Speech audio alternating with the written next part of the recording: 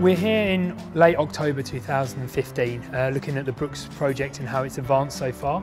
There are really three stages to the work that's been taking place.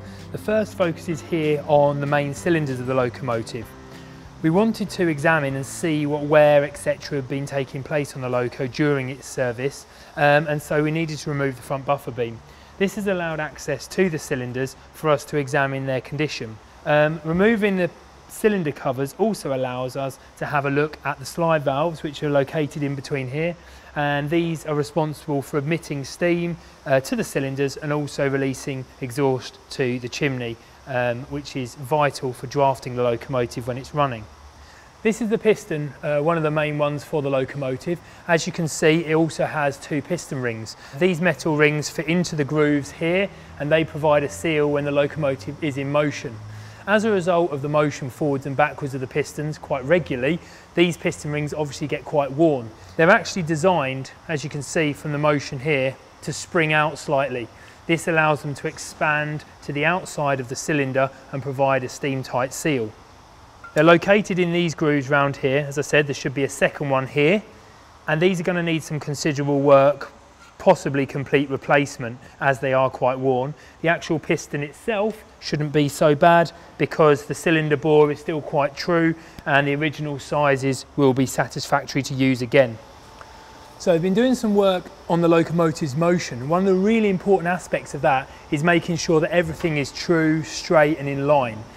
For that, we've set up this jig along the length of the locomotive, which will allow us to put rods across the locomotive through the horn guides, but also allow us to measure elements on the outside of the locomotive in comparison to the crank pins and other sections of the motion.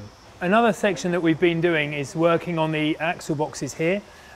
These have been out, they've been overhauled, and also they've been replaced into the horn guides here, which allow us to see if they're true and if they fit.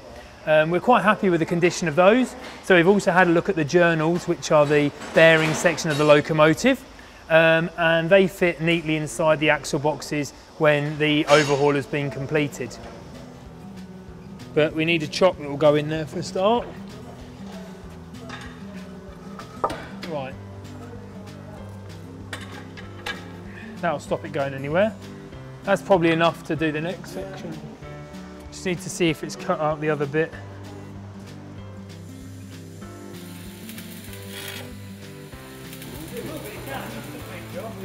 There we go.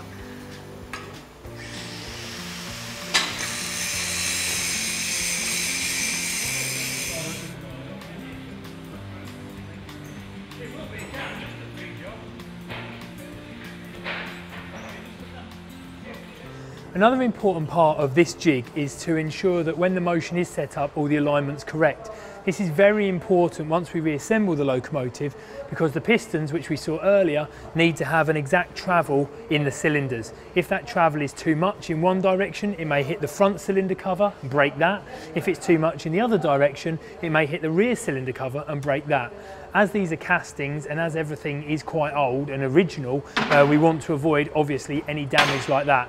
Any damage like that is pretty much catastrophic for a locomotive and would entail us disassembling everything again, having to realign it, and basically this would cost a lot of money and a lot of man hours in the time consumed.